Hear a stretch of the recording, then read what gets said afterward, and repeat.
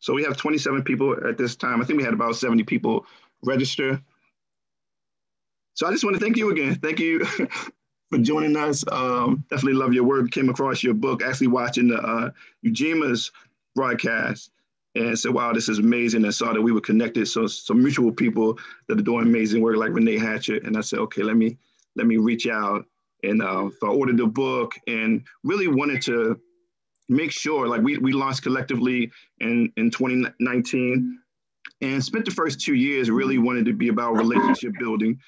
And now in 2021, being a little bit more intentional, start some of the political education work and really start some of the organizing work. And so excited to have you here as our first guest. We'll have 3 guests this month. And so thank you again for joining us. I'm going to, for folks who are watching, I know we have some folks from Canada and from across the US. So for folks who aren't familiar with Collectively, I'm going to sort of go a brief overview of what we're doing, and then I'll introduce Dr. Hossein. Again, Dr. Hossein is from York University in Canada. I'll read her bio, introduce her, and then she'll move forward with her presentation. So again, thank you all for joining us. I'm going to share my screen. Okay, I thought it wasn't going to let me, but it is. We're making it. And I do tech stuff, and I'm all over the place today. You're funny. Oh, nice. So again, as I was saying, we launched Collectively in 2019 to be a resource for those that seek to find, fund, and partner with Black social change organizations. So I'll quickly go through an overview, introduce our lecturer and guest speaker for today, Dr. Caroline Hossein, and then opening up for Q&As for those who are in the chat. And we have a Q&A function as well. Hopefully Tanae is able to jump back in and assist us with this. If not, we'll make it happen. Also during this month, up next week will be Susan Taylor Batten. She is CEO of AFI, Association of Black Foundation Executives. I'm currently a fellow there. And she's been writing a lot around what she calls philanthropic redlining in the case for funding Black-led organizations and Black social change. So she'll join us next week at 6:30, and we'll have Zoom all figured out by that time. And then for those, particularly in the Baltimore area, will know about Dr. Joanne Martin. She is the founder of the Great Blacks in Wax Museum here. But also a social worker, and her husband and her did amazing work. And she's going to talk to us about the helping traditions in the Black family and community. So again, we wanted to make sure that we started off this year saying that this work is not new to us, but true to us, that this is not innovative in the sense of collectively, but that we're really just building off of the traditions of our ancestors and standing on their shoulders. So a little bit about Collectively. We launched, again, in 2019, but in 2015, after the murder of Freddie Gray, that I co-founded Baltimore United for Change with a coalition of about 10 organizations. And during that time, we launched the Skills Bank. And the Skills Bank was to be an on-ramp for folks who weren't necessarily on the ground, but who wanted to plug in. So we had over 260 individuals and organizations join that Skills Bank. I'm a mental health provider, I'm a lawyer, I'm a photographer, I'm a graphic designer. How might I plug in? So we sort of used that Skills Bank internally as a coalition. And the goal with Collectively was how might we make a more face-forward platform to cast a bigger net to all Black-led organizations in Baltimore. We also heard from foundations at that time that they didn't necessarily know who was on the ground. And so we know that there's hundreds of Black-led organizations serving in our community. And so we launched with our asset map to begin mapping some of our Black-led organizations serving in Baltimore. As we say, community organizations often work in silos. These silos lead to fragmentation. Fragmentation leads to duplication, and duplication leads to wasted resources, our time, talent, and treasure. Collectively is a place-based social change organization generating Black genius, narrative power, social networks, and resource mobilization. Our mission is to end the fragmentation and duplication of programs, to learn about each other and be a resource for the greater Baltimore community that seeks to find, fund, and partner with Black social. And so we have these sort of 6 phases. Again, we launched with our asset map, directory, not just so foundations and funders could find Black-led organizations, but also that we could do our own due diligence. Often, we jump out and there's a need, there's a problem in community, and we want to start a new program. And I'm hoping too that the asset map begins to give community-based organizations and leaders the ability to do their own due diligence to see what exists already. Maybe there's ways to partner or collaborate with existing organizations that are already in community, or define your own niche. What is that area that might be missing within community? Amplifies our second phase of a multimedia project where we begin telling the stories of Black-led organizations. Currently, where we started our artist in residency program in the fall of 2020. Wakanda Collective, they're doing amazing work, currently working with Blackwater, putting together a web series where we begin to highlight and tell the stories of Black art, Black activism, and community. So exciting, look out for that in April as we launch. Bank, which we're now calling Connect, will launch later in March as an app to foster greater collaboration and Skillshare. Our strategic partnerships. Our Social Impact Institute will become Collective Design, which is around collaboration and building, deepening relationships and community. Of course, our Fund for Black Futures, our monthly micro grant, as well as our Giving Circle and our Solidarity Fund. So why is our focus on Black-led social change, particularly in Baltimore? There's a long history of disinvestment within the African-American community. Over the past 100 years, policies such as segregation, restricted covenants, and redlining have led to a city where over 28% of African-American residents live in poverty. So we know from the philanthropic side, as Dr. Susan Batten talks about this philanthropic redlining, but out of the $60 billion in foundation funding, Black-led organizations only receive about 2% of that. According to some of the racial wealth data, it would take 228 years for us to earn the same amount of wealth that white families have today. If the wealth divide is left unaddressed, median Black households' wealth is on a path to hit zero by 2053. We know the unemployment rate for Black households in Baltimore is over 3 times the rate for white households. And that 32% of Black Baltimore households have no household net worth, and that 67% did not survive more than 3 months in the absence of income. Again, this is pre-COVID data, right, that can last. So we know the type of situations our communities must be in. As a 26-year-old man in Baltimore earns about 28% less than he would if he grew up somewhere else in America, average America.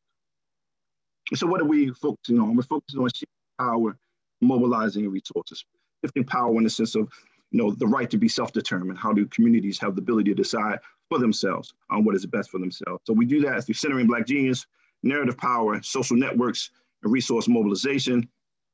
Just a few definitions of how we're finding Black genius.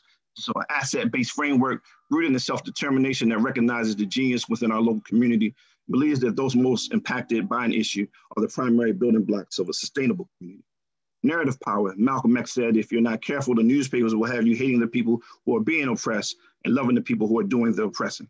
So storytelling helps us make sense of the world around us and carry the culture forward. Through storytelling, we are reclaiming our narrative and centering Black genius. Social networks, right? Relationships move at the speed of trust, and social movements move at the speed of relationships. My dear sister, I heard Jennifer Bailey speak on that. So rooted in the principles of Ubuntu, I am a person because you are a person. That's how Mama Itihari Toure out of ITC describes it. Often we hear, I am because we are. But she said that my humanity is wrapped up in how I treat you. So I'm not fully human if I don't treat you as a human. So I'm a person because you are a person. We seek to deepen relationships and trust and build capacity and foster greater collaboration. By building trust-based relationships, organizations and individuals can support and strengthen their capacity by sharing resources, exchanging ideas, and collaborating. And finally, while we're here tonight, resource mobilization. From self-help to mutual aid and benevolent society, we stand on the shoulder of our ancestors to continue the legacy of resource mobilization, organizing our time, talent, and treasure to serve our community. So again, this is our first phase, our map. We can search over 150 organizations based on area of focus and neighborhood. We launched with our monthly micro grant. Organizations submit a 2 to 3 minute video. And the integrated principle in Nguzo Saba, one of the 7 principles of Kwanzaa, a way of us beginning modeling how we center our values in movement building, particularly in decentralized movement building and networks.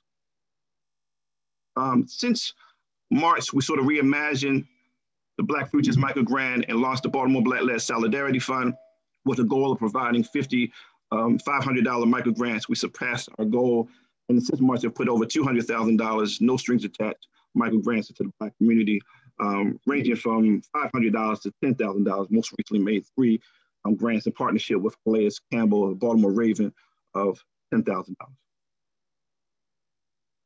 And some of our work that we're really interested in getting to this year is really some of the network weaving, relationship building, work, right? We said that we're going to spend the first 2 years relationship building. So we did that, trying to foster deeper trust, the micro grants and building bridges within community. And now we move on to the more intentional phase of finding opportunities to collaborate and partner. Then we'll move as an action network, where ways in which we can cluster organizations that may have some of the same missions, values to partner on various opportunities, and then a support network. What are sort of the systems that we need in place to support our organizations? This is an example that shows sometimes it is a sister who applied for a micro grant. She did not receive the micro grant, but we're able to connect her with organizations that already exist in the community. So not always funding, sometimes that resource mobilization really is sort of closing the triangles that would say a network weaving, connecting to resources that already exist within our community. So we have, again, organizations like Dear Family, United Community Network, Pan-African Liberation Movement, quite a few organizations that organize community cleanups. So she didn't really need bags or rakes or any tools. Like, we have folks in the community that were more than willing to help and assist her with this. But so we're not the bottleneck, right? We'll launch our app in March called Connect. So we're not the ones sort of closing the triangles, but that folks now have a platform where they can meet, connect, and build and collaborate. So a place to share resources, a place to share knowledge, a place to search for those who may be grant writers and who may help with funding. We'll begin to sort of network all of that together. This is sort of like a LinkedIn platform for Black social change, and we're looking forward to launching that in March.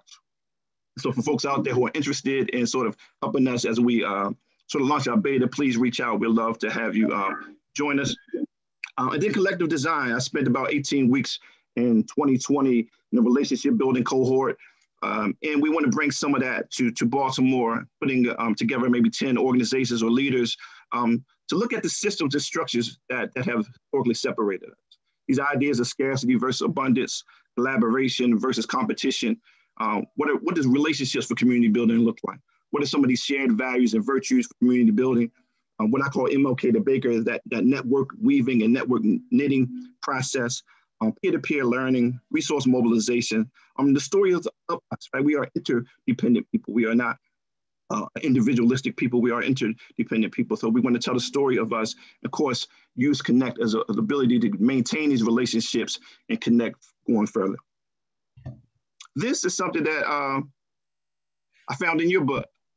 So I thank you for this. This is the Galilean Fishermen, and I wanted to share this with, particularly with Baltimore folk, that this is an organization that launched in 1856, incorporated in 1869, a benevolent society that furnished health benefits and burial costs at the time when insurance commercially wasn't available to Blacks. The organization had over 250,000 in land assets, bank in Virginia, and became one of the largest African-American organizations with over 5,000 members in Maryland in 1890. So we know that there's a long history. Again, this is not new to us, but true to us. We definitely stand on the shoulders of our ancestors.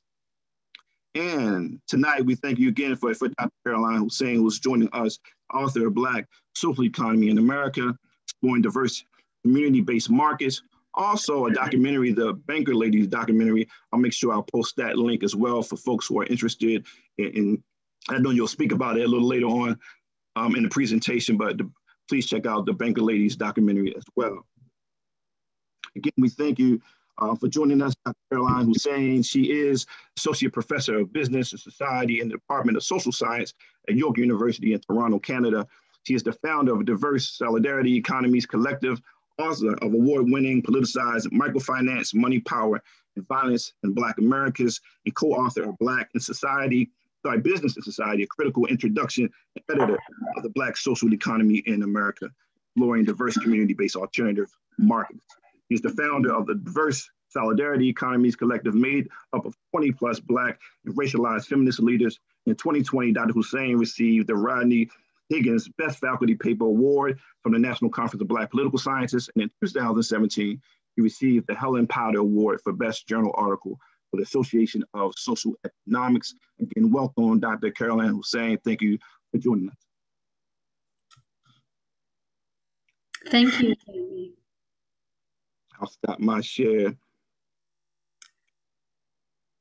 Should I start? I'll start. There you go. Well, thank you very much. That's great. That was a wonderful introduction. I have to say that I'm so impressed and humbled to be here at Collectively. Just such an impressive breadth of work that you're doing. I can't believe, like, if I had to imagine my work become real life, it would be something like Collectively. So it's just amazing that we found each other, actually, because so much of what I think about is what you're all doing. And I just wanted to say that I am a New Yorker by birth, so I'm an American out here in Toronto, but I was raised in Toronto and have lots of connections to Florida. So I'm shouting out both of those states. So I wanna say thank you and send my blessings to everyone who's made time to come to this talk. I know that the sacrifice you make as we live through a global pandemic. Before I start my talk, and I'm going to be mindful of time because it'll take about close to an hour, and so I want to be mindful of time. Would like to give some land acknowledgements. We all sit on unceded Indigenous territory and lands. We are most grateful to be able to work, play, and live on these lands. I also want to recognize my own ancestors, those who were enslaved and helped build these lands, and who many BIPOC people still toil under unjust pay. And part of what our duty should be is to find ways to create these alliances between Black and Indigenous people. So I would like to make sure that I say that acknowledgement. Thank you, Jamie Wooten, Tanae, the family at Collectively, all of you there today for inviting me to give this lecture. It's titled The Black Social Economy, the African Diaspora Experience in Solidarity Economics.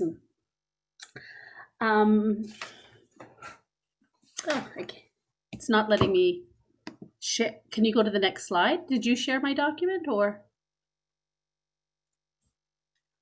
Oh, there we go. Okay, sorry, it's my fault, Jamie. So you can see that I'm publishing. Jamie already mentioned one of the books that everyone's reading. I was very heartened to see it on his Instagram with people actually reading it. And part of me as a scholar, what I want to do is to make sure my work is accessible by people. Please be in touch with me. Now you all know me. So if there's ways that I can push forward and legitimize and bring any kind of credibility to the work that you're doing, now you all know me. I'm pretty much vested in community. Later this year, I'm going to have a book called Community Economies in the Global South. This should be a really exciting book. It's going to be produced by Oxford University Press, one of these very elite presses. And I've produced this edited collection with some really phenomenal authors with my colleague Christabel in Kerala University in India. And we're really documenting and understanding the experience of mutual aid and informal collectives around the world. So really trying to acknowledge global South and global majority people, whether you're in the North, like in the US or Canada, or in other countries in Africa and Asia and what have you, that we have a very long standing, centuries old tradition of collectivity. I am the founder of this organization collective called the Diverse Solidarity Economies Collective. Check them out on my website. There's tons of women like me who are committed to decolonizing mainstream economics, because it needs to be done if we're going to have any hope of having some sort of equity in our value in terms of the labor that we do in our societies. Our brothers and sisters in Brazil are just under so much duress currently with their state. I was giving some keynotes there. They organized a phenomenal quilombos. If people want to know what that is, it's like the Maroon cooperatives. It has a long-standing history, and they're really reaching and making sure they're trying to build up the quilombos to contest the kinds of atrocities that are happening to Afro-Brazilians. So tonight, what am I going to talk to you about? I'm in the middle of working through a work that I call in progress. So I like that we're having this conversation. So know that the work that I'm sharing with you tonight is really in it's in a messy stage of revision. And so I welcome your ideas, and just know that it's live research. You can see that my work is funded both federally and provincially by the Canadian state. My work is not just looking at sort of the historical oppressions that our people face. We recognize that this happens in various contexts where we are seen as quote unquote the minority. But what I'm trying to do is to align the work that I'm doing to show the agency, to show the contributions that we make in cooperativism, and that aligns with the UN decade for persons of African descent. So what I'm going to speak to you today about are Black women who organize these collectives called Roscas, and I'll speak to that in a moment. But I wanted to give collectively a shout out for having 3 Black women lead your conversation this month for Black History, and so that message doesn't go unnoticed. So thank you very much for making that and recognizing the labor that Black women do in terms of community organizing. So what I like to start, usually before I start talking about mutual aid and collectives, I like to talk about the logic of cooperation, because so much of mainstream economics has denied that collectivity matters in the ways and why people would want to organize in order to uphold this individualized form of business. But it actually makes complete sense for people of African descent to cooperate and to collectively organize, considering the intense forms of exclusions that are existing in business and society. There are so many anecdotes, right? I can speak to those of Toronto. I'm sure you can speak to those of Montreal, or those of you that are in Baltimore, DiSE, Philadelphia, Boston, can totally speak to the kinds of atrocities that Black people experience when you want to do a mundane task like make a banking deposit, right? Or withdraw your own money. Like Dana Muhammad in Toronto, a very cosmopolitan part of our city, walked into a major bank, the Royal Bank of Canada, and was held up and humiliated because she wanted access to her money. They questioned and viewed her suspiciously. These kinds of indignities that are happening for very mundane tasks makes it understandable why we would want to try and create our own forms of collectivity and self-help. And that to actually imagine that countries like Canada and the US that deliver aid to many of these countries in the global South, where many people of African descent and racialized people live, with this idea that we understand inclusion and equity, when right here in our own territory, we're actually abusing and discriminating against people for no just reason. So you can see sort of the inconsistencies of how we deliver assistance overseas, and then right here in our own backyard, we mistreat, quote unquote, these visible minorities, with people of African descent usually at the bottom of that pyramid in terms of the ways they are treated. And the context should be not, congratulations to my fellow Americans for making sure that sense has, prevailed, but actually a coup d'etat actually happened in the beginning of January in the name of white supremacy. This kind of hostility and terrorizing of a certain group of people is something that has been so ingrained for a very long time, because the actual project of capitalism is rooted in immorality, right? It's rooted in the slavery, the enslavement, and the politics of extraction to build up white Western countries.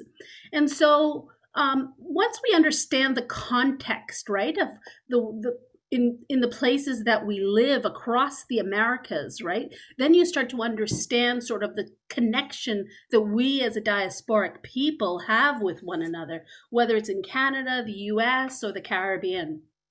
And I think it's important to note that Canada is often seen as the good country, right? But it has had its share of problems, and we're only starting to own up to it because a global pandemic took place to shame our country with the really gross inequities that actually exist. And so once we understand the unequalness that exists in our society, and that people of African descent have to seek refuge in what we call the third sector or the social economy, or all these sort of alternative ways that people want to sort of live. I think the Galilean model of the benevolent society was a great example that Jamie showed, because it shows that there was this alternative model, that this sort of acknowledgement that there's always been this concept of cooperating together. And so what I've been working on for the last 7 years is this concept of the Black social economy.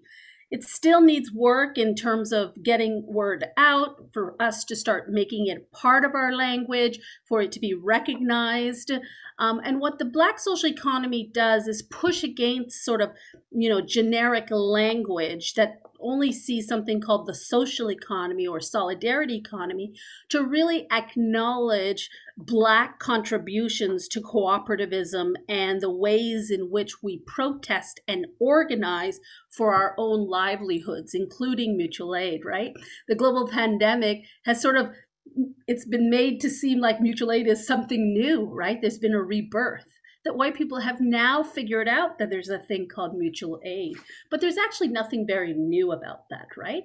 And so there's Jamie holding the book, but that's the way that this kind of concept becomes really ingrained, right? This idea that the Black social economy is something that is purposefully informal in the social solidarity economy, because it's unable to engage with private sector and at times the state.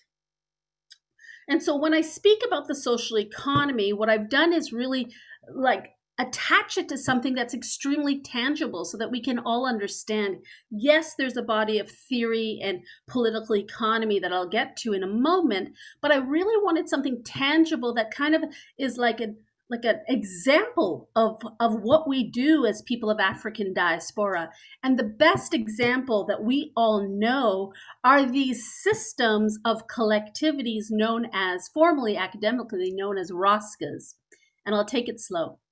Rotating Savings Credit Associations. And these are a global phenomenon. So not just African descended people are using them.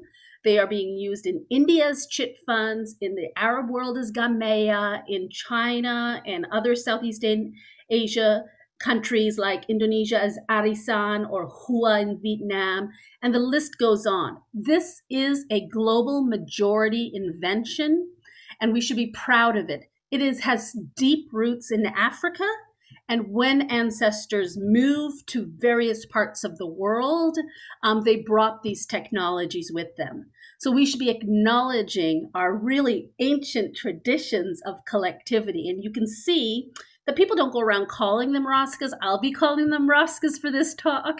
But generally, you can see here the variety of names they're called. Some of you might know them as Susu, Ajo, Tontine, Tandas, Junta, Hashiena, Sanduk, but you get the idea. Anywhere in the Black world, people have their own vernacular for these systems called Roscas. Roscas are self-managed cooperatives that are informally organized by their members. People pool resources at a given point. They decide, they structure these systems, and it's like a savings bank, if you think about it, post-tax, and then they confer it to each member in an order that the group decides, usually based on consensus. And so where are these Roscas located? And I like to always show everyone. I don't want to assume that everyone understands what the third sector is and how it relates to the whole economy. But you all know the third sector is this old term. We often call it the social economy here in the West. Some people call it the solidarity economy in most parts of the world. But if you look at this Venn diagram, the yellow part depicts this third sector, where I say where all of life happens, right? But there is this often in academic literature, this sort of assumption that the third sector will engage with business and the state. But what if you're a people that is continually oppressed and humiliated? Why would you want to engage with either of those actors? So what I've done is you can see this sort of there's an X or a star here. That's where Roscas reside, deep in the civil society.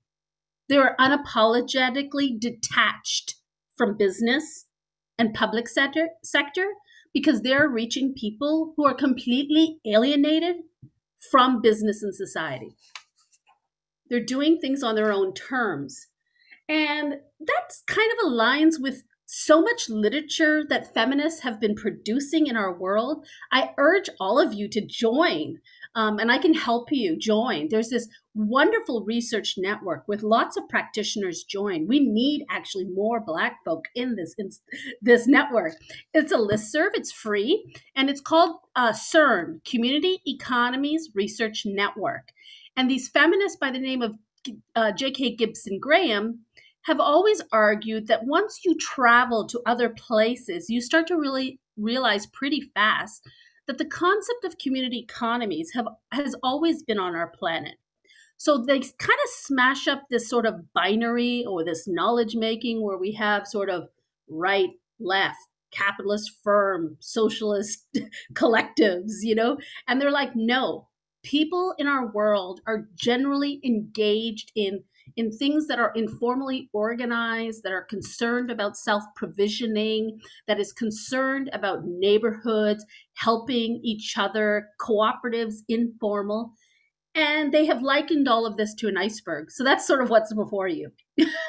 So when we think of the corporate firm, that's really a small part of what's happening in our planet. When you think about our entire planet, the capitalist firm is just that tip of that iceberg that we seem to be so fixated on. And what these feminists are saying is that really most of human life's interactions happen below the surface.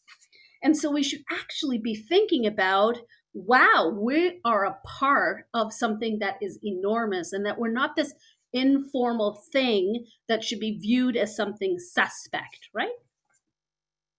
And so who am I speaking to is something that's really important, I think, because people, and I told you this is messy data, but I'm speaking to pretty much all Black women across 5 different Caribbean countries, including Canada, 2 major cities, Toronto and Montreal, for some comparative texture. I've spoken to hundreds more who are stakeholders and activists, but I actually wanted to speak to the users of these mutual aid and ROSCA groups who have often decades of experience doing this.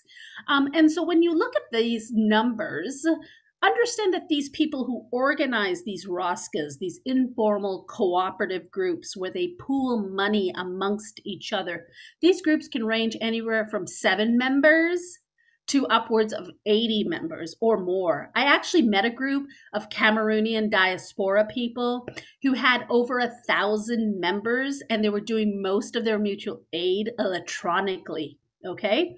And so they were really interested in other sort of major asset building. Okay. So when you think about this, it's just think about the impossible, the things that could be done with the kinds of resources that can be mobilized from within is just awe-inspiring. The 440 number is something that you should pay attention to because I'm speaking to the direct banker ladies who represent many, many women behind them. So multiply that at least by a factor of 20. And so when I'm speaking to you with my findings, you'll understand there are actually thousands more behind these banker ladies, right? And so I'm going to carry on. When you speak to that many Black women, as an academic, and I think that I urge everyone listening, if you're reading about people of African descent, then you actually need theorizing and ideas that are reflective of the very people you're analyzing.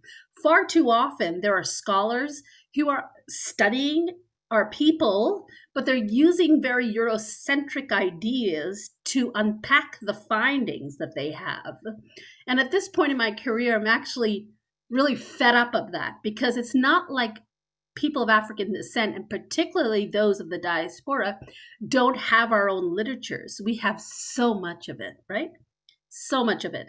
And I've tried to group them here, but racial capitalism, particularly when you live in the US context or you're living in the Canadian context, this is something that's extremely relevant to understanding why there's so much inequities. So when Jamie tells you that young Black men of a certain age make 28% less than anyone else, well, there's not going to be a catch-up game unless we start addressing this racial capitalism. Ideas of Jessica Gordon Nembhard, many of you may have known of her. She wrote this terrific book. My work builds on hers, called Collective Courage. She's pushing for this idea of intentional communities.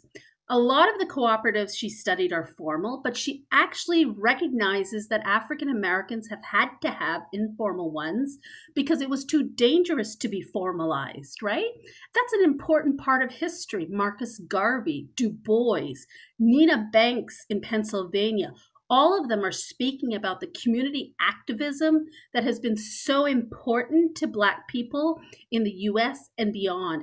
Tiffany Willoughby Herrard is a professor at the University of Irvine. She questions traditional, conventional philanthropy as being somewhat very much a part of a white sort of project to contain people of African descent and to be wary of traditional forms of philanthropy, because that has been its homework, right? It's to contain us. And so I'm going to start with my findings now, if you don't mind. And I just wanted to just let you know that some of these findings are extremely messy, because remember, this is a project that I haven't finalized yet. I'm still working on the book. The pandemic happened. I'm online teaching. So all my findings are a little bit, I'm still under the revisions, and the pandemic is making me think about things in new ways. So forgive me if everything that I share with you today isn't, as perfect as it can be. And I welcome your critiques and ideas as I work through this in the next few months.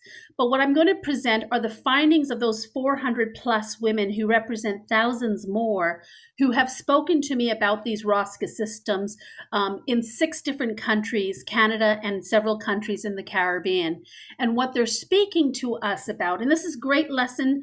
I know I'm speaking to many Americans, but we are connected in such fundamental ways, particularly when we think about the Canadian context of Toronto and Montreal, with what does it mean to be Black Canadian, and what does it mean to be a Black American, and what have you.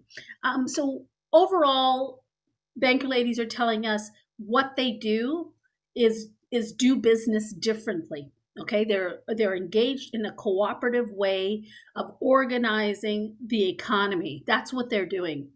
And so the first finding is under this umbrella of accountability. So I'm going to throw at you a bunch of things that kind of look like this.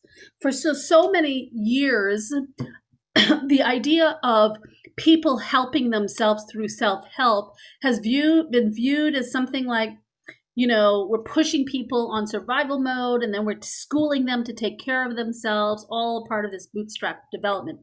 But the banker ladies in the film, you'll see, will tell you the contrary. They will tell you that aid actually can be problematic. They understand how to fix underdevelopment and some of the inequities that are happening because they live in a hostile environment. And some of the supports we think we're helping them with isn't really effective enough.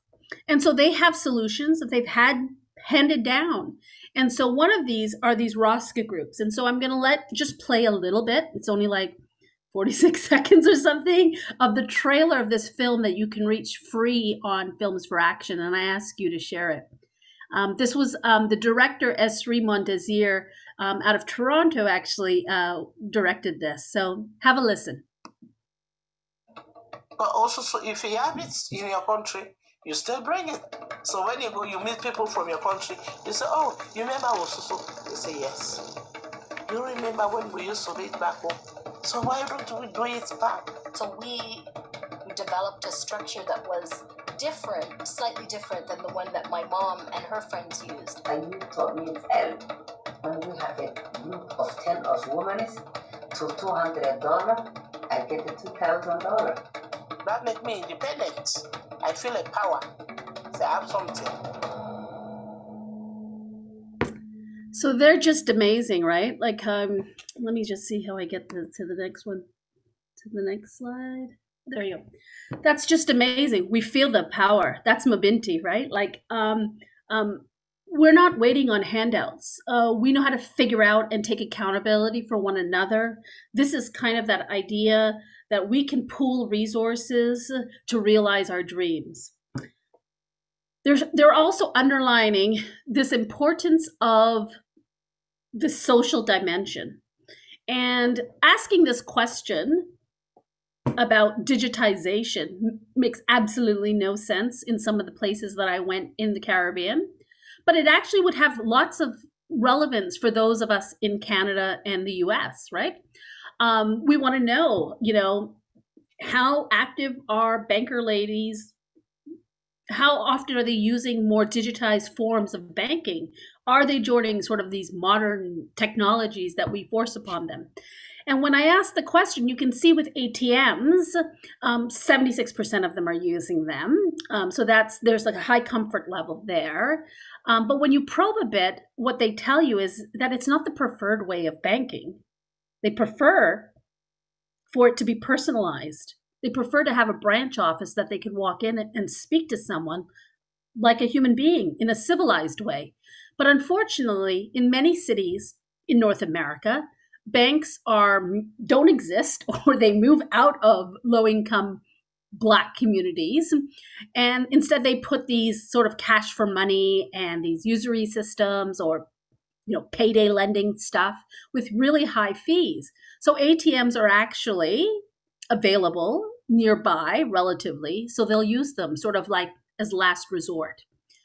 When I asked about online banking, the story changes. About only 35% use it. And when I used to share that data, people used to be like, what? Canadian women are not using online banking? Are you sure you got that right?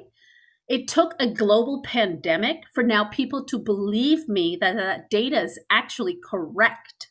And remember, these women are representing hundreds more, right?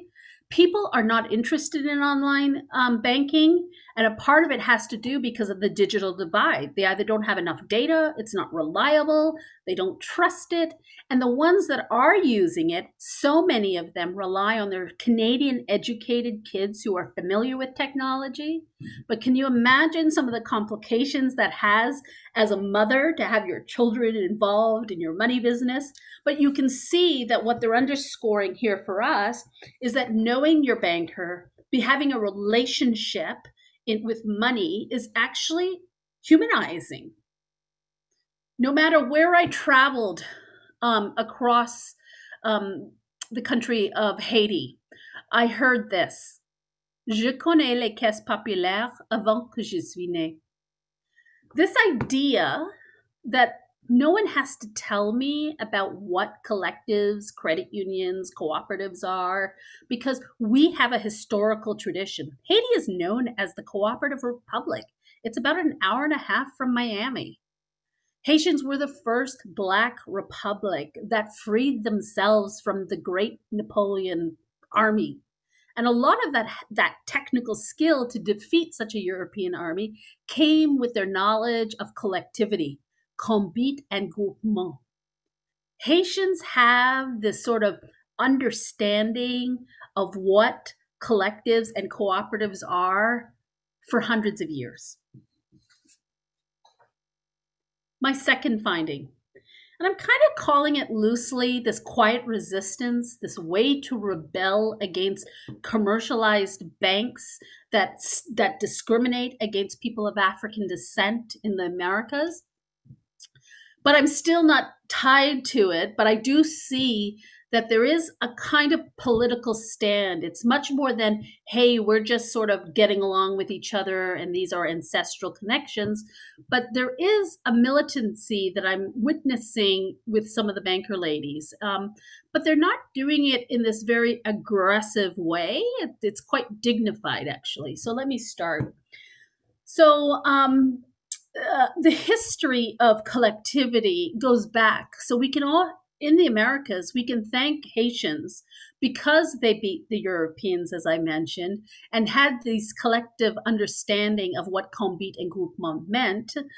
They were able to imagine a world or do the unthinkable that Michel Trudeau, I think he was a professor at Wesleyan in Connecticut, said that the Haitians did the unthinkable to the world. They questioned sort of the slave project and these plantation economies.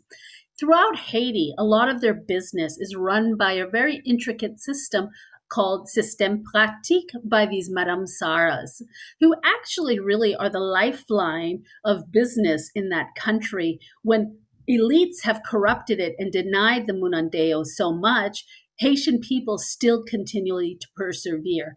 America invaded and wanted to occupy, and they did occupy Haiti for a few years in the 1930s.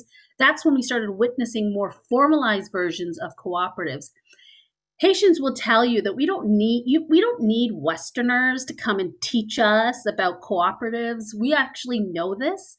And when I was studying professionalized finance about 10 years ago there, what I learned pretty fast is that their whole system is based on a cooperative banking system or a non-cooperative banking system. So it kind of gives you this idea of the ways in which they prioritize banking. And it's usually through this member-owned idea. A very famous, well-known political scientist at University of Virginia, Robert Fatton, argues that, and he studies authoritarianism, and he says the country of Haiti is not devoid of democracy. On the national stage, you have a lot of very oppressive, corrupt elites. But when you want to see ample amounts of democracy, and an abundance of it actually, you must go into those local spaces. And that's where you'll find these systems of groupement and combat and these cooperatives or these caisses populaires. There's a good film by Eugenie Ulysses. I believe that she's now at the University of California. She with Mark Schuler at University in Chicago. I want to say it's the University of Chicago, Northeast Chicago, something like Northeast Illinois, something like that. They created this film called The Potomitan, which is a wonderful anthropological look at how Haitian women use soul to opt out of sweatshops. They actually say, no, thank you. We're going to try and figure out how we create our own wealth and what that looks like for our community so we can advance in the ways that we see useful. And I found that really important because I was invited, as Jamie mentioned, to the Ijima Cooperative. I feel like I'm a member of them and I adore the work they're doing. And they're really interested in learning the kinds of ways that other diasporic people are facing adversity and able to contest it. So read this quote by Mummy in Grenada. I'll give you a minute to look at it.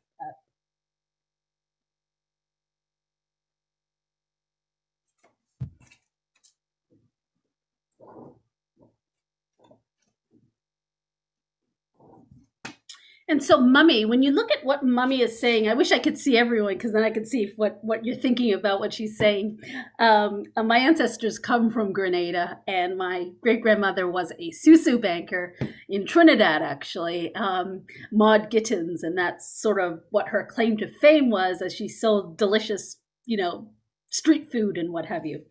So this is even still for me a sort of, a connectivity with those that came before me. So what Mummy is saying is that, solidarity matters, that you can go to your banker lady who really does believe in this principle of trust and reciprocity, right?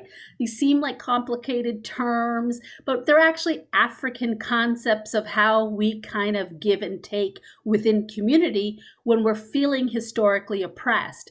Even though Mummy might participate in various forms of banking, it's her Susu banker lady that she trusts most and who also has faith that she is going to repay and honor the group.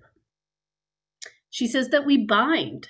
I mean, that is a clue in that solidarity economics matters, and that what she's saying, like members around her, is that they're pushing against this individualized form of shareholder types of business. And that's something, you know, Grenada's known for a lot of offshore banking. But they're like, that's fine, you can have that. But more than half the island actually is a cooperator. And they believe in these systems, both informally and formally. Now, here's where we get to some tricky stuff. And I think US context, many people can get this. In the Canadian context, when elites and people hurt us and are discriminatory and cause violence to our community, we need to figure out how to opt out. While I was doing research in Guyana and Trinidad, there was a very strong form of anti-Black racism occurring. Afro-Trinidadians and Guyanese tapped into their own Rosca systems of box hand and susu as sort of a way out. There's actually a very excellent historian from who's at Morgan State, a historian by the name of Maurice St. Pierre, and he studied buying clubs among Afro-Guyanese during slavery and upon emancipation. And what he found is that these buying clubs really led to the development of this thing called the box hand, because slaves imagined that they would be free. And they organized box or buying clubs with the idea that eventually they would purchase their freedom and that they would buy land. Like they were not going to be enslaved, neither were their future generations. And that's pretty powerful. And so you can see that box hand and susu is a way for people to congregate and, you know, disclose the harms that they face and support one another. It's a testimony into validating sort of the entrepreneurial expertise that they have. In the Jamaica case, the violence and brutality of corrupt political officials or informal leaders, I'm talking about gangsters, they call them dons there. It's a very complex urban territory, but just to make it clear, I could spend forever on them, banker ladies would use these systems called partner, sometimes partner hand. But basically, these are a Rosca, informally organized by women in a community so that they don't have to participate in any sort of professionalized or targeted financial program that might make them feel compelled to be managed by this big man politics.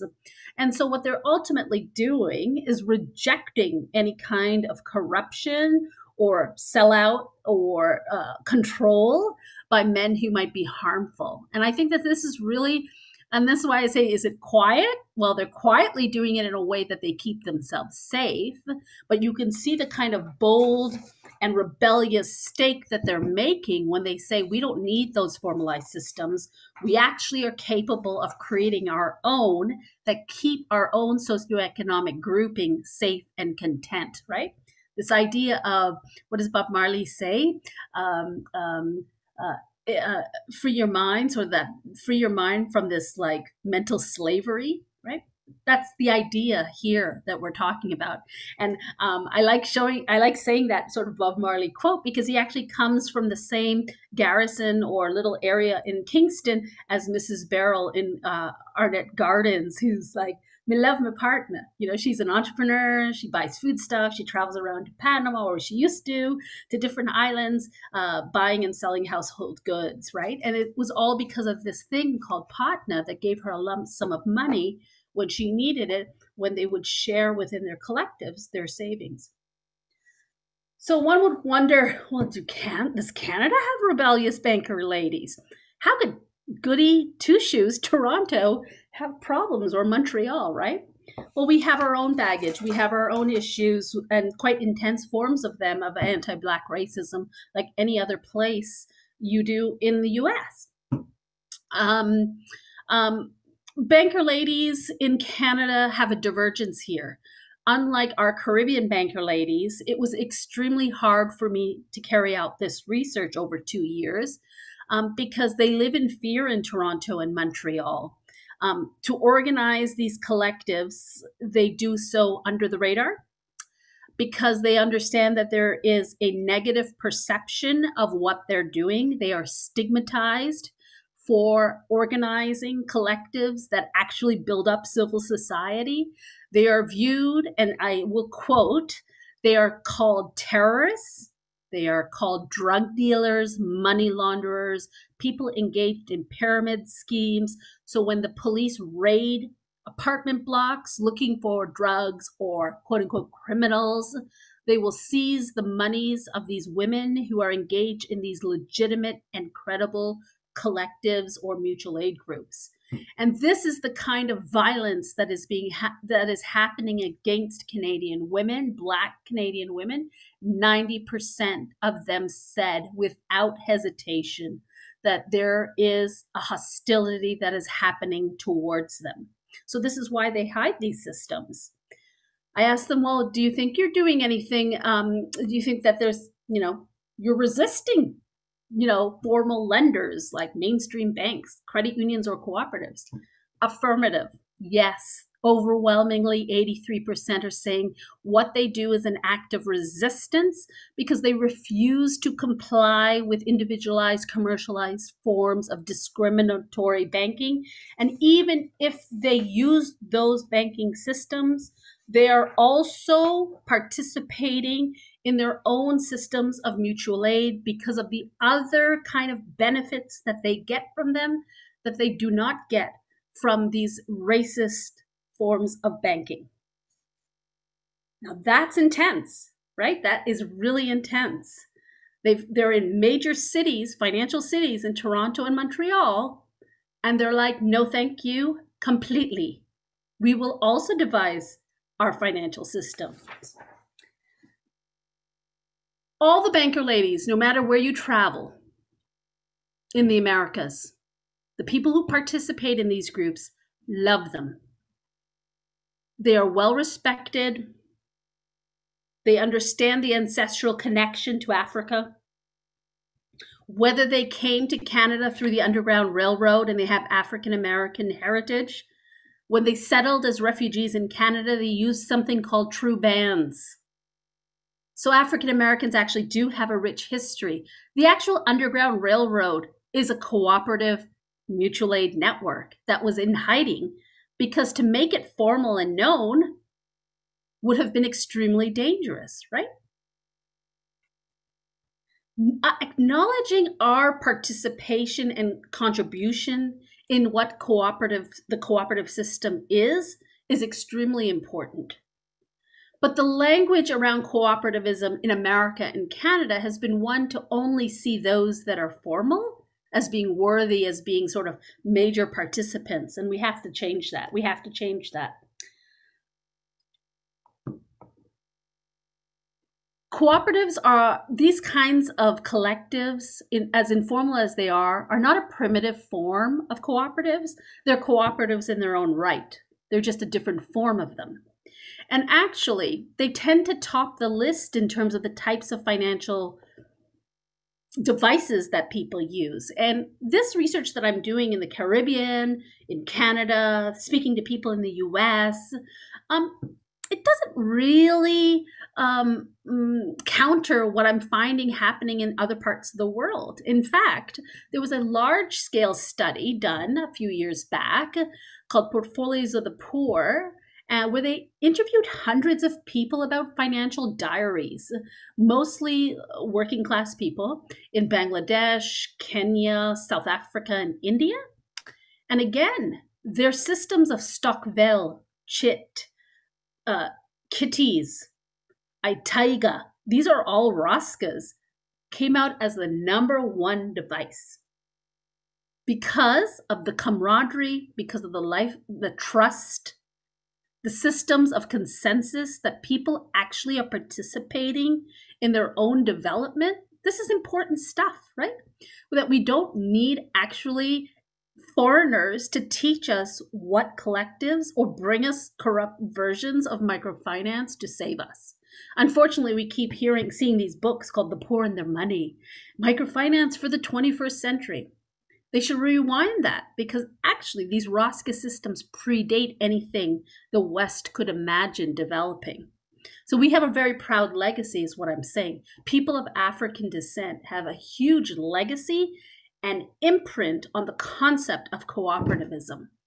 And this is something that banker ladies in the Caribbean are revered for. No matter where I went in the Caribbean, banker ladies were respected. Elite bankers in fancy financial institutions were mimicking these systems of collectivity and mutual aid. They would use the names that the women use and call. So if they had a partner plan, they would put that. So can you imagine in your Bank of America, you walk in there and there's a True Bands bank, or there's a partner bank plan, product line. I mean, the bankers in the Caribbean are savvy in that they recognize the pulse of the people who want these systems, right? Whereas in Canada, we're not acknowledging that these kinds of Roscas actually matter to all of these people who have emigrated to our cities that make them very cosmopolitan.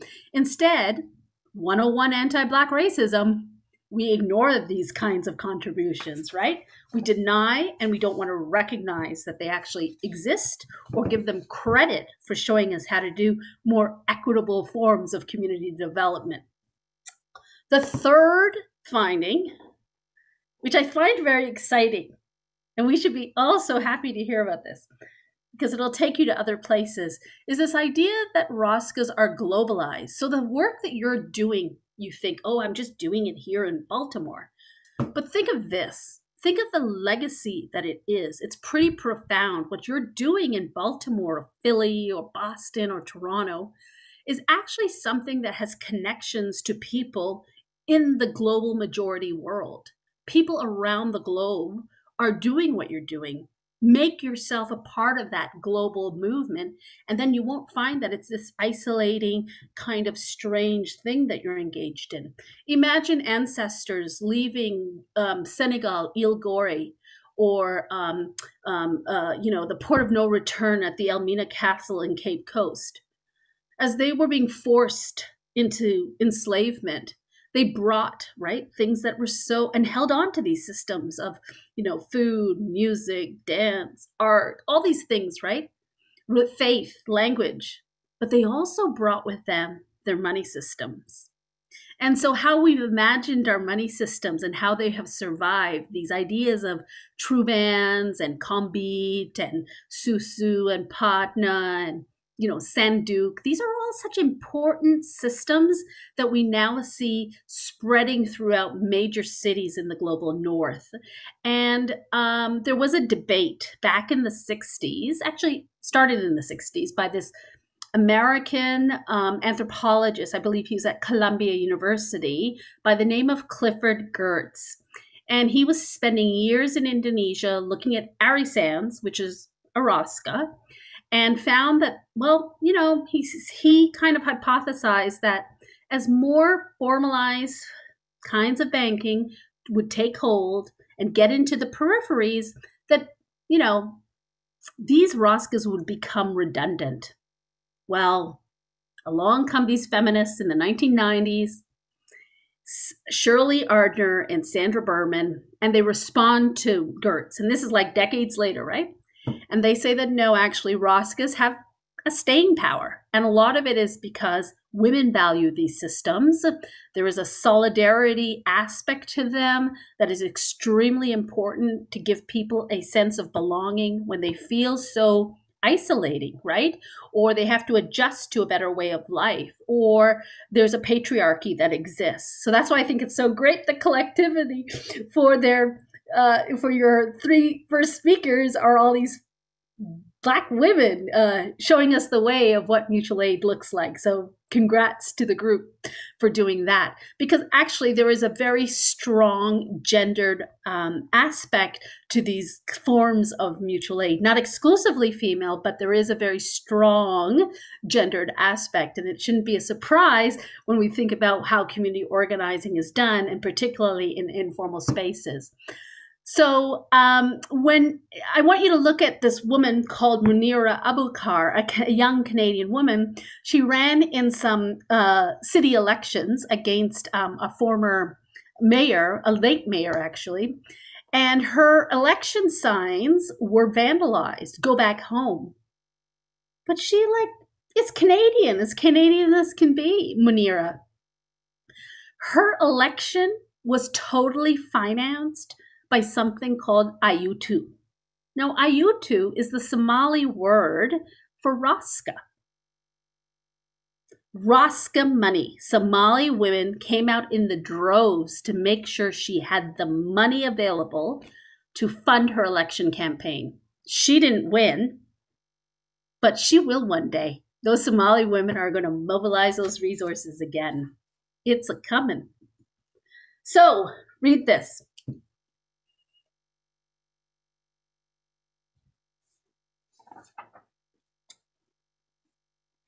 This is a quote by Fardosa. She's a Somali-born Canadian, came when she was quite young. And what she's telling you is that Somalis are globalizing these major cities in the north.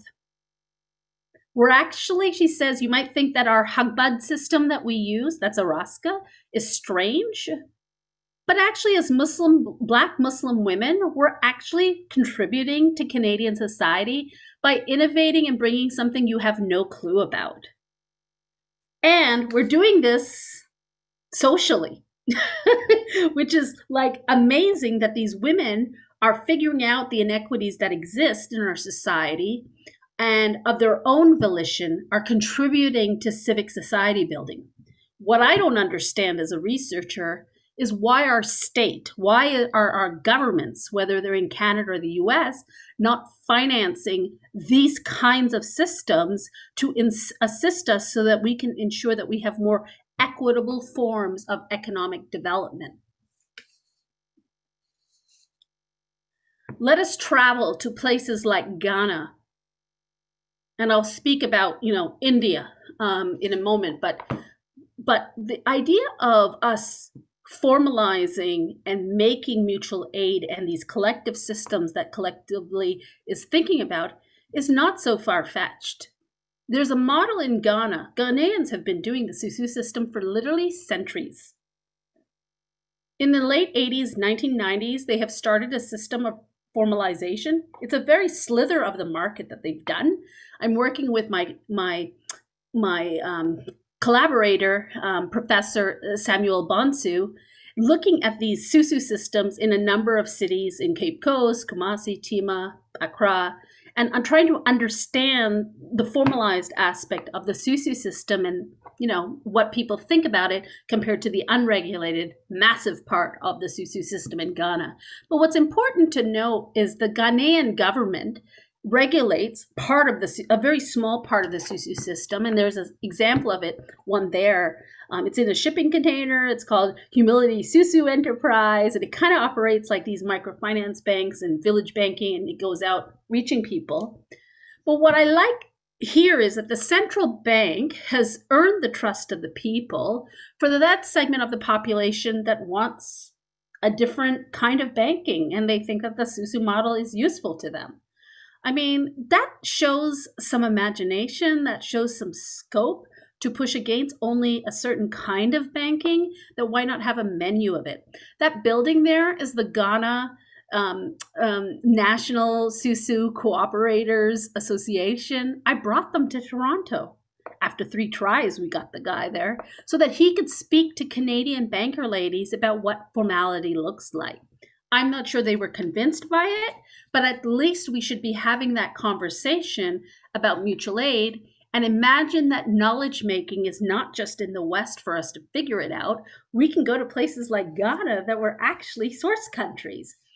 Another place that I think is really inspiring, and I don't have a slide for it, but I was just at their conference last week and I thought I'd mention it, is the system of, I'm going to say it slowly, Kundum Bashri. The Kundum Bashri, if anyone wants to put it in the chat, that's great, comes out of the state of Kerala in South India. It is one of the world's most renowned example of gender equality and self-help and solidarity. I work with my colleague and partner there in writing books, and Professor Christabel PJ. And she has been really involved in the Kundumbashri movement, something that started in the 1990s, 98. Basically, the government listened to the most marginalized women of very low castes, completely alienated from everything, and realized that they could have no development or a more just and safe society if they left out a good segment of their population. And so what they did was create this Kundumbashri movement by recognizing their informal collectives and started making a space for them initially just to have access to certain things. And now the Kundumbashri movement has millions of women in the state recognized program where they're actually influencing development goals. So there's possibilities. We have the Kerala model, you have the Ghana model. We need to travel in Canada and the US and not to assume that we have all the scientific knowledge, but there's actually other people in the world who are thinking about mutual aid in very innovative ways. So I leave you with these beautiful Raska group called Sisterhood. They sent me this in the pandemic. And I find that, what we have to remember as people of the African diaspora, and I'm so grateful that so many of you are here with me today, is that we have a proud legacy of cooperativism, mutual aid, collectivity. There is this African origin that is extremely important, and it spans beyond our own geographies into many other spaces. And that it's not charity that is going to deliver us. In fact, philanthropy has been mostly problematic because it hasn't been thinking about solidarity in the ways that all of you are thinking, right? You're all thinking about this activist form of Black-owned collectives. That's powerful.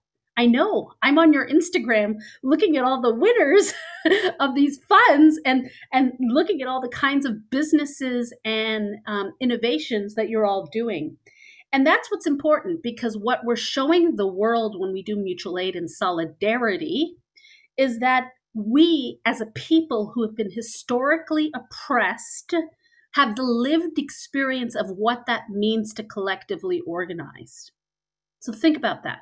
We have the lived experience to understand how to collectively organize, which basically also tells people that we are the ones who have the expertise of what equity and inclusion should look like when we're thinking about community development.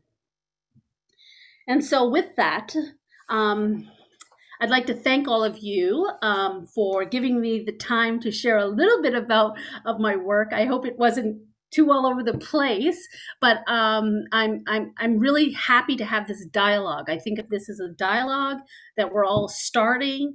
If any of you need me, you now know me. So I'm not hard to find. There's my email. I'm on Twitter, causing a lot of trouble, good trouble, they say, right? John Lewis, good trouble. And I do hope and look forward. I hope that we meet in person in real life one day, but I also, going forward, really excited about the kinds of projects you're doing and hope to learn more. Thank you very much.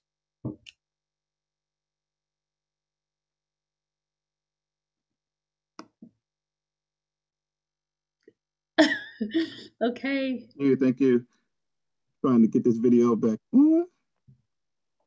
Thank you so much. I think it's an amazing way for us to kick off this series, for you connecting the global dots of all the ways in which we have historically been collective. Amazing people. I'm not biased. For some reason, it's not allowing me to pop back on video. A few folks have asked about the sharing. Can I try and see how to I'll make you a host?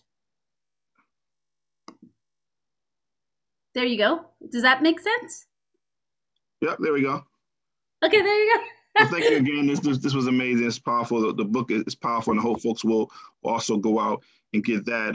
We have a few folks in the chat who have asked about presentation. I know you did send me a copy of that, so we can send out the presentation as well as the links to the banker lady's video as well for folks who are interested. I'll put if someone can throw in the chat the link for it's on Films for Action, and it's called The Banker Ladies. It's free. It's totally been subsidized by the government. So I try to make things as open access. On my website, I have some free open access pieces for people who want.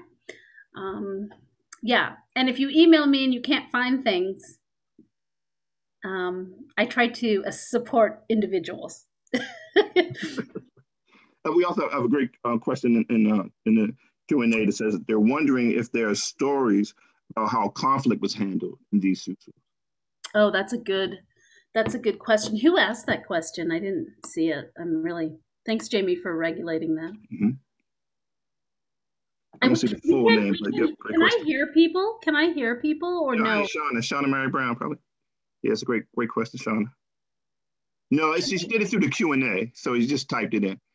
Oh, I see. Okay, so that's a great question about, I would like to call it the downsides of ROSCAs. They do exist. I didn't mention them. I just spoke about all this romanticizing aspects of them, but they're definitely downsides. What I want to say is that it's hard to get to the downsides with banker ladies. And you have to understand that when you've been a people who've been historically oppressed and you have to turn to these systems, you're very protective. Do you understand? Like, you get very defensive of them, even when they don't work perfectly. But of course, there are downsides that I'm happy to speak to. But generally, this idea of there can be personality politics, sort of a favoritism of how things are allocated. But you have to remember that the group is kind of the decision making. They may have one banker lady that's sort of like the lead banker lady, but it's generally there is a consensus, right? These are based on African traditions of democracy. People come together, they have their own executive, they vote for people, they figure out sort of how they sanction and penalize people. In parts of the Caribbean, it can be really intense. Like, there's a vigilante. You mess with our money, our livelihood savings, there's going to be some violence on there, you know? Other groups have things like they can ostracize you, they can blacklist you if you're not timely with payments or if you abscond with anything. So there are those kinds of risks that do happen. But the thing is, if you live in a community, you rely on these systems, and you lose the trust of these people, it's very hard for you to continue. So the kinds of conflicts that happen tend to be very low level, if you know what I mean. But there are instances where there is some risk. So you can imagine why some people would be like, I'm into formality. I'd like to see some more protection. And in India, they actually do have these chit funds regulated, and there are laws so that if things get stolen, there might be insurance, or, the police could actually take action. But right now, these things are often so informalized that there is that vulnerability that can happen. But the group dynamic is actually a pretty sure way of managing conflicts, right? Because you're just not one individual. There's a number of you together. And it's a vouching system. It's not a bunch of strangers that are allowed to join a group, right? I'm in a susu right now, and I recommended to the banker lady someone. She didn't necessarily know them, but she's going because she knows me very well. So if anything ever happens, I'm on the hook. Do you understand? So there is this kind of a very strict process. It's a disciplining process of understanding who joins the group. I hope I answered your question. I can't see you, but if I didn't, email me. I think it speaks to the level of trust and relationships and how groups hold each other accountable. Well, yeah, that's what are some of the sizes that you're seeing? Are you seeing what are sort of normal size of some of the susus? I know these Roscas vary. Like, some Somali type groups can have large numbers of 50, 60 members. The group dynamic, it depends. There are groups as small as 6 or 7. And then there are groups, Haiti, they would have like over 100. Mhm. In Africa, it's not uncommon to have hundreds, literally. Some groups will charge if there's a lot of administration, something small. Other groups don't. It's totally like voluntary process of just us being together to do this self-help. So the group size varies depending on the group, the people who want to come together, and what they're trying to achieve. But there is a fixed period, right? Like people decide on, there's definitely a starting point and then there's an ending point. We have another question from Melissa. Says, how do you disassociate entrepreneurship from our contemporary capitalistic understanding of it? How do you separate, entrepreneurship from our contemporary capitalistic understanding of it? Yeah, that's a good question, Alyssa. When we think about, these concepts of entrepreneurship and capitalism, so much of that language has been co-opted, right? We're assuming a lot of it because, Europeans have this idea that business operates in a certain way, right? And I do think more extreme variants of capitalism actually are not good for people of African descent, because it is, if you buy into the ideas of Cedric Robinson's racial capitalism and so many people who've written on it, then you start to question sort of the origins of sort of this extreme variant of capitalism. But, there's all this kind of other emerging forms of entrepreneurship. And I've lived in Africa. You see people, right? Like if many of you have gone to the Caribbean or you've traveled to places in, Africa, you see people engaged in commerce. Commerce is what they call it, right? And entrepreneurship is a part of that. And it's about sort of like community. It's embedded in community enterprises. My father has been a businessman for almost 40 years or so. And part of his business as an entrepreneur is actually helping people. Like he does a lot of very unorthodox business things because he's working with community. He's built his business in a really, I think, Caribbean or immigrant community. And so much of how they do business is very family oriented, right? And that's what sustains them. He's a businessman, but it might not be textbook business-like, if you know what I mean. So if you're interested, check out books on and ideas about sort of diaspora businesses and sort of, I think in the US they have the term, we use it, sort of ethnic entrepreneurship, because what you start seeing there are the variety of ways, I call it the variety of ways that entrepreneurship takes place in places that are very cosmopolitan, like Baltimore and DiSE, New York, Toronto, what have you. Yeah, a follow-up question that says, has the experience of holding space for these stories changed the way you engage financially? And if so, what are the barriers to actualizing this in real life? In my life? Yeah. Yeah, well, I'm a cooperator. Like everything, I fight with cooperatives. And if anyone wants to see, I'll send it to Jamie, and he for sure has a list, I'm sure, right, Jamie? Yeah. But there's a link if someone's really fast and handy. If you Google this journal called International Journal for Cooperatives, Accounting and Management, you should find my open access article that speaks about locating sort of a Black experience in Canada's cooperative history, which has completely been erased. So I actually have this sort of tumultuous, sort of complex relationship with credit unions and cooperatives in Canada, because I actually think that if they are not diversifying culturally in a meaningful way, and the literature on cooperativism has been quite white, I do find that this is racist and this is problematic, because it's not thinking about the ways in which people of color, and particularly people of African descent, have contributed to cooperativism. And I'm a cooperator, so I'm humiliated every time you know, I have to think about cooperatives, and I'm a cooperator. I do my banking there, my insurance there. Like, we have a major cooperative called Desjardins. You know, I'm a part of Meridian. I'm a cooperator. So I try to situate my banking life as part of a member-owned institution, understanding that even those structures are very white. And we have to push those structures. So that's my next project. My next project is taking up formal cooperatives to push them to count us. That even if you look at the International Cooperative Alliance that sits in Switzerland, I think it's Switzerland, Geneva, they have an African seat. I asked them, well, where's the African diaspora? Oh, it's with the African rep. What? You have the African diaspora under Africa? But there's a completely different context. We should be having our own sort of like seat in the International Cooperative Alliance.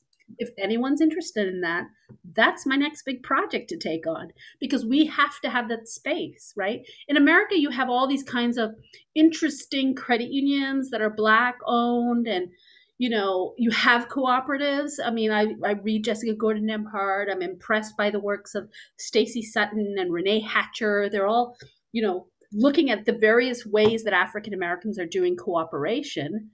But still, internationally, globally, like, where are we? Why are we not being recognized in a more formal way? Yeah. And we're actually going to bring Renee in March to talk about sort of structures and how you create these sort of structures and value. Oh, a lawyer's perspective. That's great. So that'll be exciting. Someone also said, are there any recent collectives started by native-born Black Americans? So I'm not sure if that's like looking at some formal structures that you're familiar with. Yeah, well, you know, I think that I think in the South, actually, you should look up in the South for sure. Jessica Gordon Nemhard's book, and I'm going to put that down here so that everyone has Collective Courage, because I think that you should check her book, Nemhard. Anyways, there it is. It's in look at her book. She has, it only goes up to 2010, but she has a list of sort of like African American sort of started cooperatives. But check out like the co-ops in Mississippi, Jackson, Mississippi. The mayor who passed on, Lumumba, actually wanted to make Jackson a cooperative city. Right. And so they had this conference called Jackson Rising. And I do believe that they have a pretty important cooperative system there that is wholly African American. Soul Fire, is it Soul Fire Farms? I think it's called. It's like Black Wild Farming. She's doing a lot of work in upstate New York around the ideas of cooperative farming. And she's a pretty young African-American woman that has kind of given up city life to figure out about food. And, you know, how do we connect African-American people in a more cooperative way through, you know, that kind of living more sustainably, right? And respectfully, right? But I do think if you check out Jessica Gordon Nemhard, you'll find it sort of an archival. Renee Hatcher, who you're bringing, will also probably have lots of ideas about more sort of African American institutions. But Marcus Garvey, many of you know, his whole UNIA system was a cooperative membership system, right? And most of the kinds of businesses and the actual UNIA in Harlem was a cooperative model. So these ideas of cooperation and cooperatives is, you know, it's all around you, actually, both past and present. So much of the Black Panthers, community giving, breakfast programming, all of that was done through an informal, cooperative, in-kind model to build up people, right? Lift as we climb kind of idea. So we have another Q&A. So I'm really interested in the opportunity for cooperative economic active, activity within trans-local communities, for example, members of the diaspora population, working around having international extractive banking that is skimming remittance. it's kind of tangential, but I was wondering if you had any thoughts. On what is this? Like, I don't even understand that question, actually. What are they trying to find out about? Cooperative remittances? What are they? The questions, keep them short and focused. Otherwise, then, because we don't have you live to explain them to us. Yeah, I'll do better next time as well. No, it's hard sometimes when people it looks like you put it in the chat. Let me see if that helps you at all as well. There's another one. Thank you for someone who put up Soulfire Farm. That's great. That's a good link. Thank you, whoever did that. I appreciate it. I don't see that question from the person. Remittances. There's so many questions. I don't have these. Jamie, you have to send me these chats. Yeah, we will. Yeah, we'll do all that. We'll save it and record it. They're so engaged. I wish I could see everyone. We have a small, mighty group. I wish we could see everyone. I'm sorry that we're not. I feed off of a community. Thank you for putting up the Jackson Rising. So with remittances, yeah, there's something that I want to say about remittances in a more collective model. And I'm not sure. I guess I'm assuming. I wish I knew who was asking that, because I wonder if you're Caribbean or from Africa asking me that question on remittances, because I'm going to make an assumption that you're talking about remittances from America to somewhere else, like to the Caribbean or Latin America or, Africa. And remittances is a huge sort of, revenue, transmittal that goes on between diasporic people to sort of their home countries. And actually, there's something called hometown associations, HTAs. And they're really popular in Mexico and popular among Haitians and a number of other sort of Caribbean Cubans.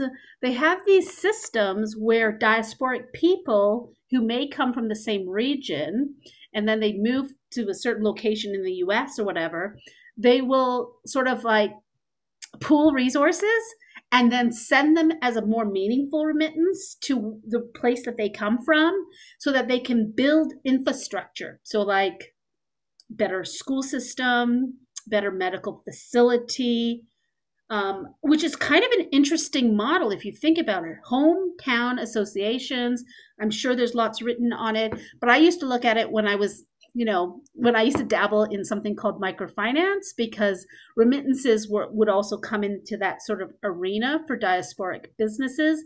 So check out hometown associations, because I do think there's a way to do that collectively with other diasporic people who might have an interest in doing that for, say, Jamaica.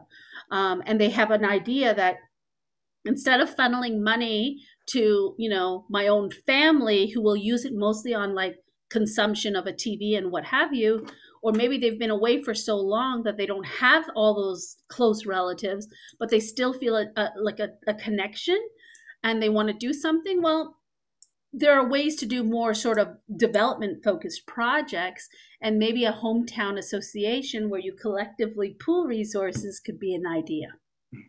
I'll write that in, hometown associations. I don't remember who asked, but that's such a good question. But again, it kind of like feeds into that other alternative, right, Jamie, that you guys are doing with mutual aid. Do you know if the person is from an island or something? Let me see if I can see them. I can't see the full name. You can type your name if you like. Yeah. Anyways, there you go.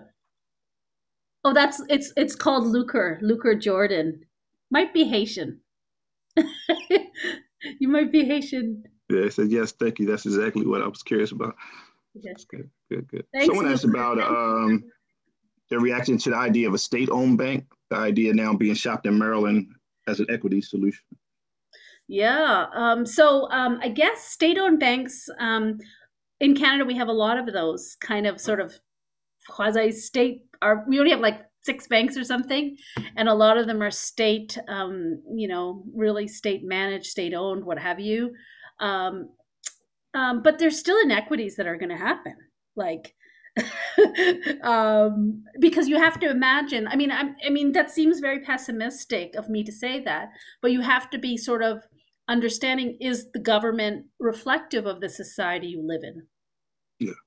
You know, I'm actually in a current cohort with another brother here in Baltimore, Michael Scott, and we're looking at sort of integrated capital funds. So relationship trust-based lending, that where you don't look at credit scores, things of that nature, no collateral, but sort of building off micro grants and looking at micro loans and other ways in which to lend, but are based on trust and relationship. Yeah, and also the ways in which you hire. I was looking at that in professionalized microfinance. Like, even those systems get corrupted and politicized around identity issues if you're not hiring people who, again, are reflective of the very community you're helping. You understand? Mm-hmm. Otherwise, then you find those stigmas happening and replicating and reproducing themselves in something that is supposed to be innovative and more inclusive, right? So state banks might still be not have sort of I don't know, a blueprint on equity, but I mean, I think it might be a different model because the shareholder model won't be there. So maybe perhaps there might be some kind of priorities given in the ways that we allocate resources, right? And the ways in which we diversify personnel so that they actually have the lived experience of the very people they're trying to help. Then maybe I'd give some trust to these kind of state-owned banking institutions that could be useful. One case you might want to look that state-owned banks have been extremely useful has been in Indonesia. And they have a phenomenal sort of rural network of, I think it's called the People's Banks. It's called the People's Banks. It was like something fantastic. And they're all over. BRI. I forget it was called BRI. Bank. I don't know if I'm going to spell it right, okay? It's in Indonesia. Bank Rakyat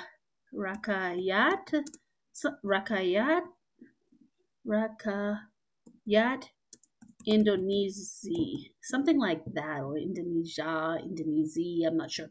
But anyways, it's BRI. Google them, because historically they've had a fantastic reputation as a state-owned bank that has actually been like sort of on the crusade of social justice and trying to deal with inequities and biases that they have in their own country. So check them out, because it's one of the very few models that I know of that seem to not have had become political, because, banks can also be very politicized, right? Like, I know in Jamaica, a lot of state-owned banks sometimes became political, depending on where they're located and if they had any party affiliation. So you have to be sort of conscious of that, right? I wonder, across your research, are you looking or have looked at sort of Black faith traditions and the ways in which they have sort of pulled their economic resources together? Yeah, no, I have not looked at Christian faith, but I have looked at Muslim women, Somali women in particular, because so many Somalis are excluded from traditional finance or conventional finance in banks because it's against their religion to take out loans that have an interest rate. Okay. And you might find people from the Nation of Islam also have those constraints as well. And so I actually have a friend, Zara Ahmed, who's at St. Mary's University. I think it's in Oakland, California.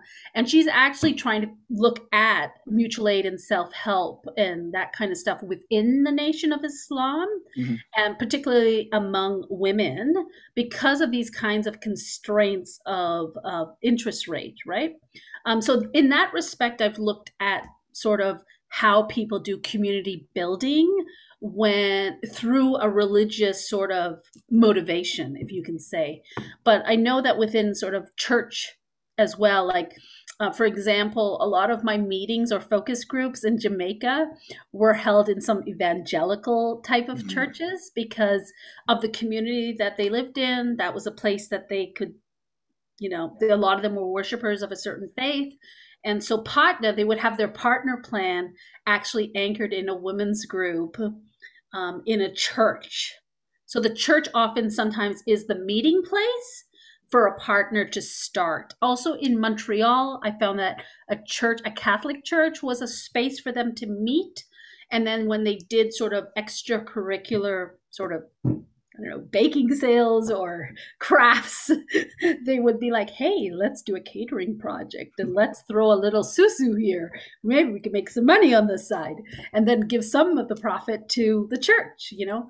And so those kinds of ways is how I engage. But an actual study, particularly looking at, say, Christian faith, no, but Islam more so because of the context of what I'm looking at. I want to thank you. I want to thank you so much for joining us. This has been amazing. I appreciate so much the book and the resource and just the friend you have become and the continued resources that you share will definitely be a great benefit to us here in Baltimore. I'll continue to pass those forward. If you have any final words, please share. And again, thank you so much. Thanks for the students and those who joined from Canada as well. And from Texas and California as well, isn't it? I love all those places. I'd love to move back to the US. I still have my house in Pennsylvania, so I'd like to move back eventually. The weather is much more humane. But I would like to thank everyone for coming out, for taking the time for us to celebrate Black History Month and to acknowledge cooperativism among people of the African diaspora, African Americans, Black Canadians, Afro-Caribbeans.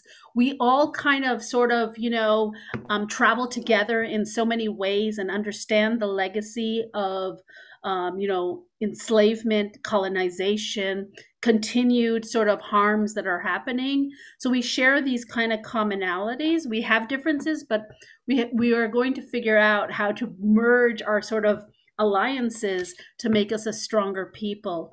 And so I want to thank you, Jamie. I'm really impressed by the leadership of you and of the collectivity group.